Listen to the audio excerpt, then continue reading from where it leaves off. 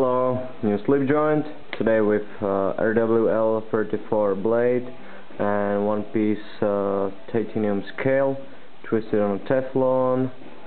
There is a locking insert which is hardened at the same hardness as a blade for a long lifetime condition and smooth play.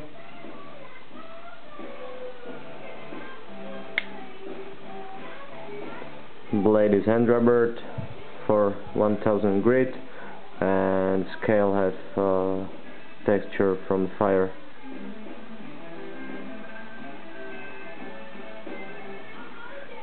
It's quite big, about 8.5 centimeters long blade, so it's close to 3 inches.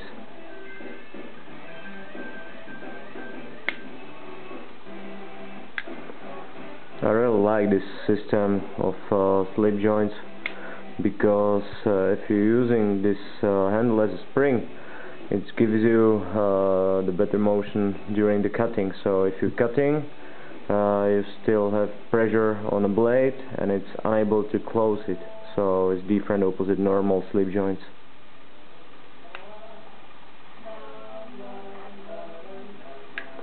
My slip joints are similar like backlocks, but different angles. Together it gives you really good cutting action and don't worry about closing. But every my slip joints are different because they are not so soft. If we are talking about spring, nothing like Swiss folders. I prefer the stronger ones.